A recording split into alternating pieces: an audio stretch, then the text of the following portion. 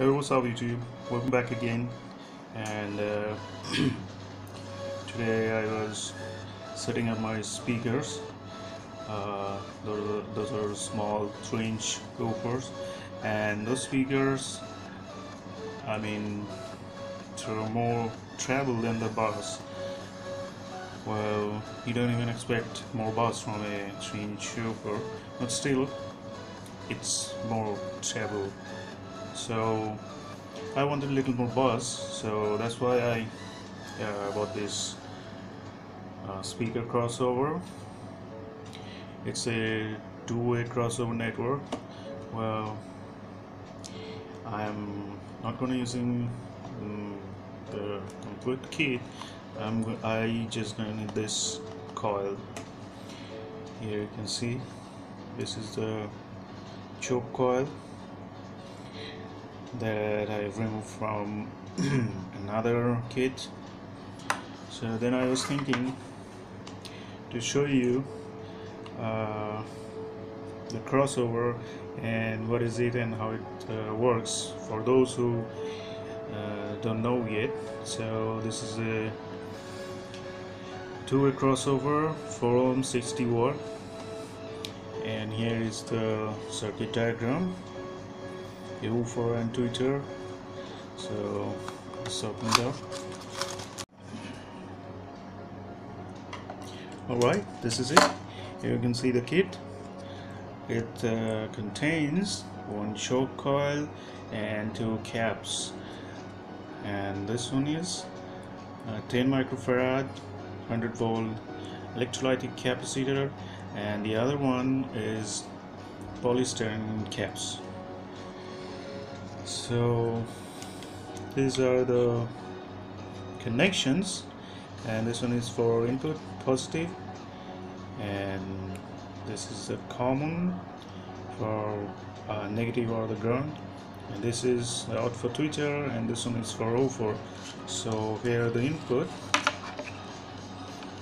as you can see, the input connection goes through here, and this is one side of the choke coil, and this is the other side of the choke coil, and then the output goes to the woofer. So what it basically does is it stop the high frequencies. Well, it not completely stop, but reduce the high frequencies and pass the low frequencies mostly. And a choke coil means there is a magnetic stick inside of this barrel. So that thing makes this coil work nicely, and that makes it steady. So about the tweeter, see, the input connection comes through here, and this is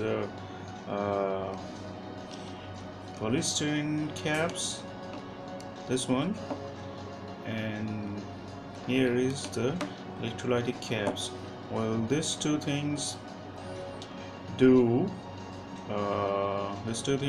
stop the low frequencies and pass the high frequencies, so your tweeter sound loud with high frequencies.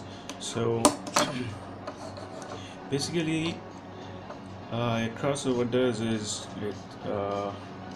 you are going to use one woofer and at least one tweeter. Then this crossover is going to divide the sound to the woofer and the tweeter as they need, and as they will reproduce the sound output that you will hear. So this is the basic work of a crossover. This is a two-way crossover. There are three-way crossover too. There you get, these are for lows, the woofer, low frequencies, and tweeter for high frequencies. And in the three-way you will get another connection for mid frequencies. There will be another coil and 2 more caps like this. So this is the basic of the crossover. Hope you understand. Hope you understood this. If you have any question, then comment below. Thanks for watching, guys. Bye bye.